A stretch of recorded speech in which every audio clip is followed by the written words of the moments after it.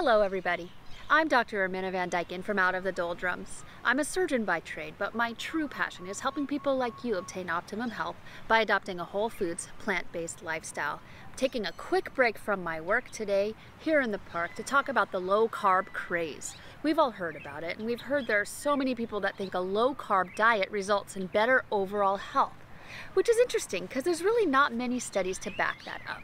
But of course, there are plenty of studies showing that a diet high in good quality carbohydrates is good for overall health and longevity.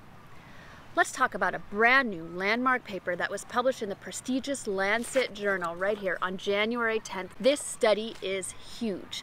It was titled Carbohydrate Quality and Human Health, a series of systematic reviews and meta-analyses. In this study, there's a group of researchers that did a series of systematic reviews and meta-analyses of prospective studies looking at carbohydrate quality and incidence of diseases, as well as mortality. So let's take a minute to review this study and let's talk about what they found.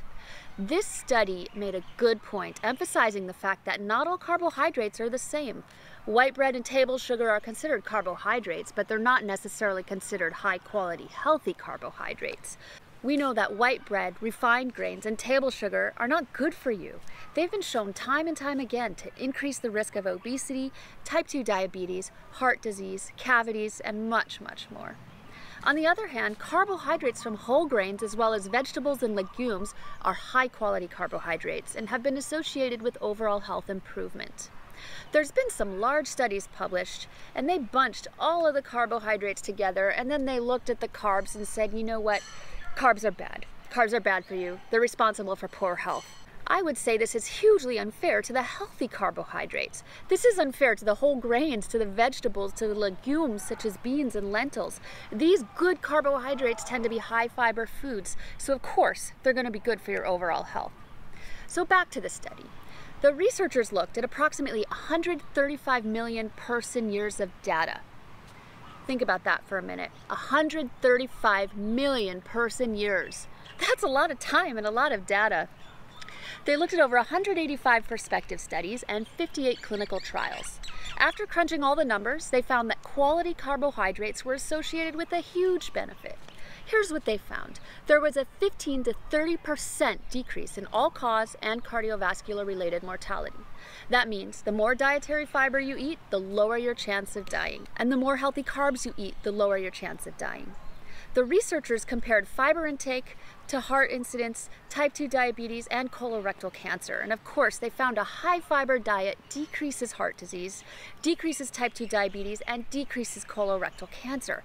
They also found that the greatest benefits were observed for people that consume 25 to 29 grams of dietary fiber a day.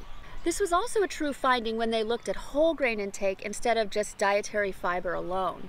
Whole grains were shown to decrease mortality, heart disease, type 2 diabetes, and colon cancers. So, what can we take away from this well-done study? Well, most importantly, we can realize that not all carbohydrates are created equal, and we cannot lump them into one type when we're doing studies. Of course, the simple carbohydrates, processed and refined foods, are bad news, and we should avoid those at all costs. But we really should try to get more whole grains and whole, high-fiber foods into our diet, because they've been shown to improve overall health and decrease mortality. They have also been shown to decrease heart disease, type 2 diabetes, and our chances of getting colon cancer. Also, the next time a low-carb diet aficionado tells you that there's a study showing that carbs are bad and that their high-protein, low-carb diet is better, ask them if their article was comprehensive. Ask them if it was published in a prestigious journal like the Lancet. Ask them if the authors of that study did a meta-analysis reviewing 135 million person-years of data. Thanks for watching. I hope you guys learned something valuable and applicable to your individual health journey. If you like this video, please give it a thumbs up. If you want to show us some real support, subscribe. We love hearing from you, so please comment below with your thoughts and questions on the material covered in this video. And let us know what health topics you want to learn more about. Until next time, aloha. Thanks for watching.